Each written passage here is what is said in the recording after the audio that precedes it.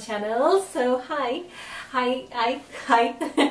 Sorry guys, I missed you a lot. I've been away, I know, but hey ho, there'll be kind of quick update coming very soon anyway, what's going on and all that stuff. So if you're new to my channel, hi, I'm Evelyn. I'm one of the beauty influencer. I do a lot of makeup videos, product reviews, all that other jazz, but without the drama.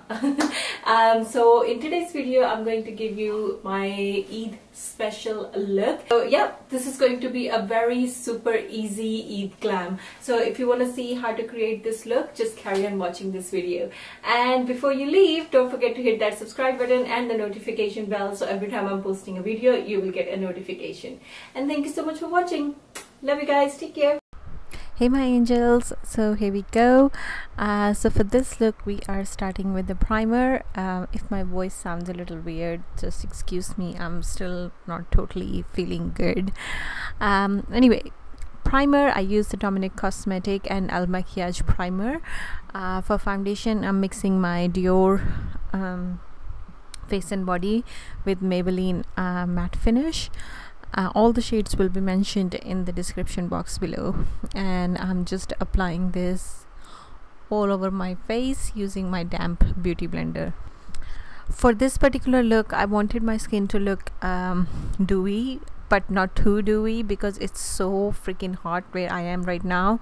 It's just like while I was doing the makeup it was getting like all over the place, so that's why I chose the matte foundations and everything, because I tend to get a little oily when I'm sweating.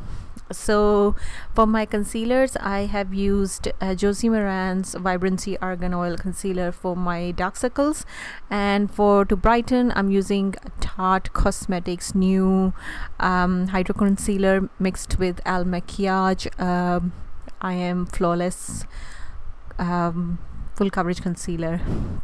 I mix the Tarte and Makiage because the Tarte one is very close to my skin tone and the Makiage is a little on a lighter side, so but mixing those two together worked really well. To set my full face I'm using Tilbury Airbrush Flawless finish powder. This is my favorite powder now because it is super lightweight. It gives you a very flawless finish without looking cakey. For my eyes I'm taking the Juvia's Place eyeshadow palette. I'm picking up the nude shade, which is like a bone shade, and I'm applying this all over my eyelids. So this is going to be kind of like the main color on all of my eyes, and I'm using another bone shade to just give my eyes a little bit of a transition. Now I'm picking up the shimmer shade from the first Juvia's Palace. Is it Palace or Place? Juvia's Place palette, and I just picked that up and I'm just packing that quite a bit.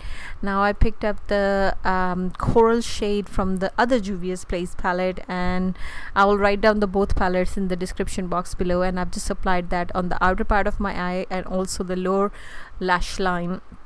It's a really nice corally peachy shade which gave me a really nice, really like smooth, very summery, very like sunset kind of vibes. From the same palette I picked up the dark brown shade, and I'm using that to create a wing. I just wanted a eyeliner, or I just wanted a wing without putting the liquid liner or anything. I just wanted more of like a soft kind of wing, so that's why I chose the eyeshadow. For my waterline I've used Essence Nude eye pencil, and for my mascara I'm using Essence I think this is I Am Something Bothered Not mascara. I'm setting my face. I actually set my face throughout the whole process quite a few times. When it's super duper hot, it's a tip you can use. For my lipstick I've used Ofra Cosmetics liquid lipstick in shade which will be mentioned in the description box below. So this is a very quick easy Eid makeup tip from me. Hope you guys enjoyed it. See you guys next time. Love you all.